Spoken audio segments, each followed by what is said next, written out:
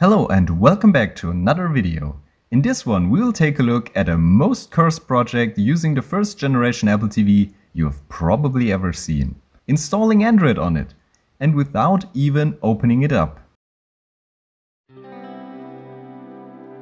So everyone knows that Apple devices can't run Android, right? Then how can this work? The difference with the first generation Apple TV compared to other Apple devices is, like we have seen multiple times in the past, that it is basically a stripped down x86 Intel PC. The other part that makes this possible is the fact that there are builds of Android for standard PC hardware using x86 Intel or AMD CPUs.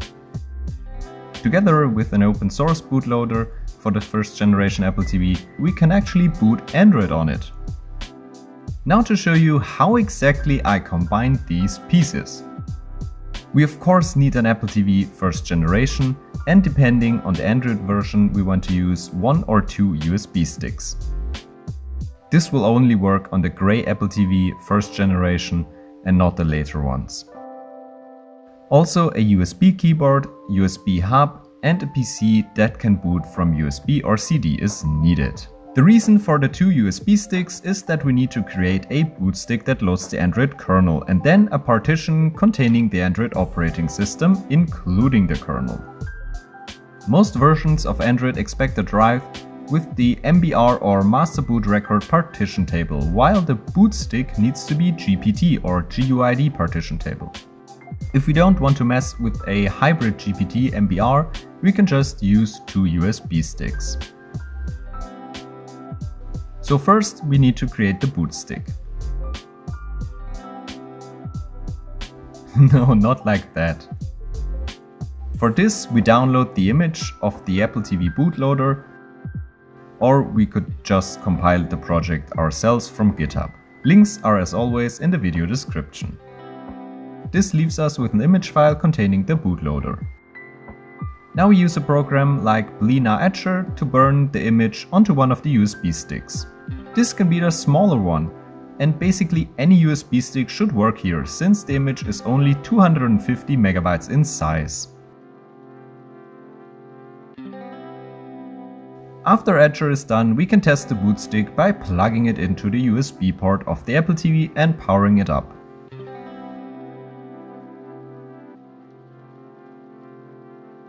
This looks promising.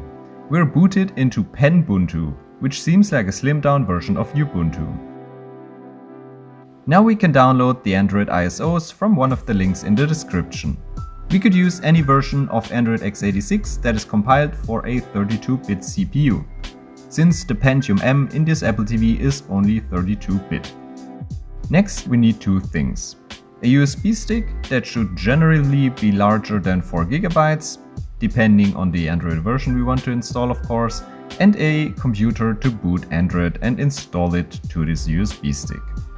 Before we continue, we should make sure that the USB stick is formatted as ext3. This is needed since the Patchsticks Linux is a bit too old to understand ext4, and most Android installers only have an option to format to ext4.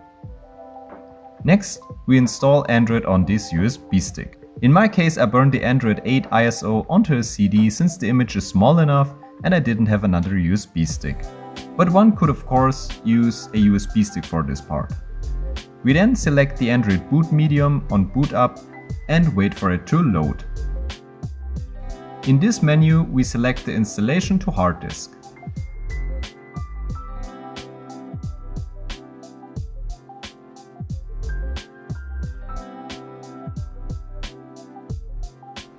Now we need to be very careful to select the right storage medium here, otherwise we could wipe the operating system on this computer.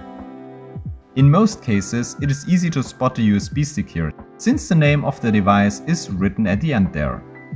We select the USB stick and don't format, since we want to keep the ext3 formatting.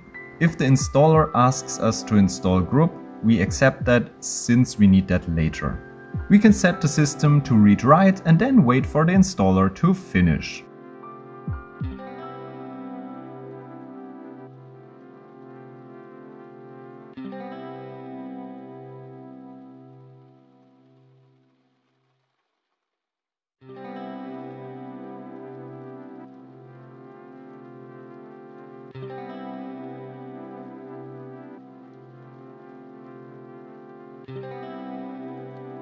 After the installation is done, we boot the newly installed Android. This is to complete the initial setup, since this will be way faster than doing it on the Apple TV. After the setup is done, we can shut off the computer and proceed to the next step. What I found funny here is that the PC's power button effectively behaves like the power button on a phone, which means I have to long press it to bring up the power menu, which feels kinda wrong.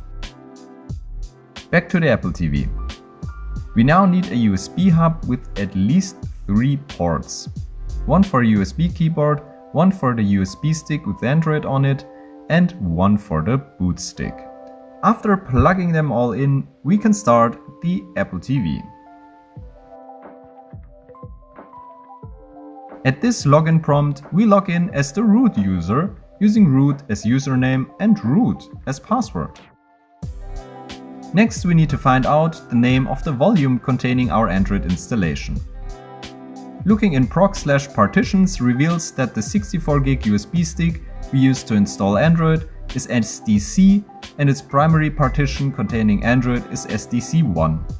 SDA is probably the Apple TV's internal hard drive, or SD card in my case, and SDB the boot stick.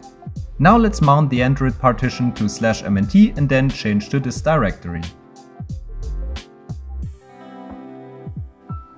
A quick ls shows us that this is the right partition since it contains a folder called Android 8.1. To test the Android installation, we can use kexec to start the Android kernel.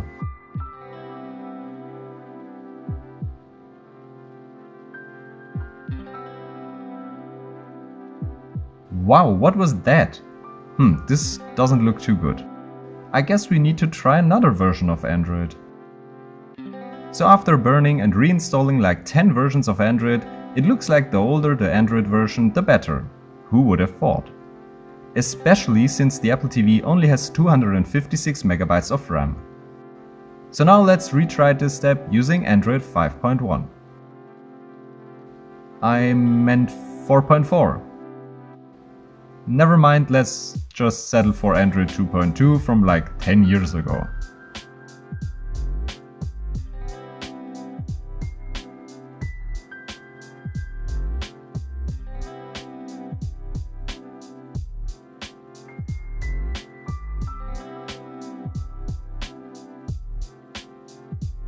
This finally actually booted, but it's dog slow.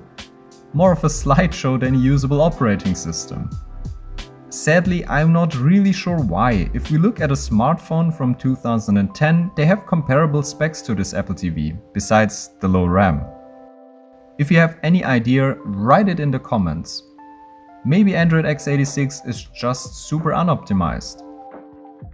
With a bit of tinkering, we might get swap working or something like that, which might help. But as a proof of concept, this will do fine for today. Hey, me from the future here.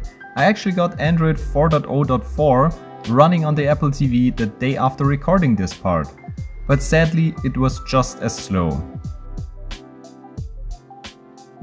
The next step was to make Android start up automatically when the Apple TV is powered on. For this we first have to understand a bit of what the boot stick actually does. The boot stick contains a shell script that is run on startup. As far as I know, this was originally used to restore the Apple TV's firmware. We can modify the script to add code that can automate what we did to start Android. I first removed all the unneeded stuff from the file. Then I added 2 lines to mount our USB stick with Android on it.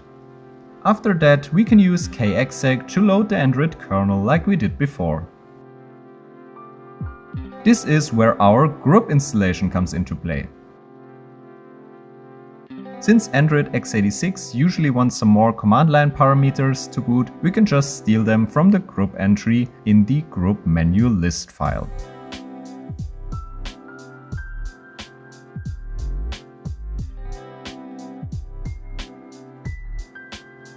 With that done, I added some outputs and saved the file. Now technically we would be done here and could boot into Android. But while looking through the files, I noticed that the com.apple.bootbliss in the recovery partition has a field for the name of the Appletv boot logo.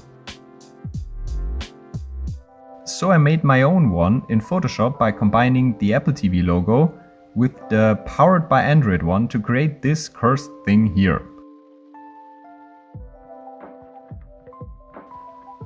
To install this, all I have to do is copy the new picture to the recovery partition and change the name of the image in the boot.bliss file. Now we're done. When we now connect the USB sticks to the Appletv and plug it in, we see our cursed boot logo, followed by an automatic boot into Android 2.2 in this case. And the cool part is, we didn't even have to take the Appletv apart for this one. Now, is this usable? Absolutely not. Would I recommend you to go out and buy an Appletv just to try this? Probably not. But I just love tinkering with this box and I had lots of fun bringing Android to an Apple device.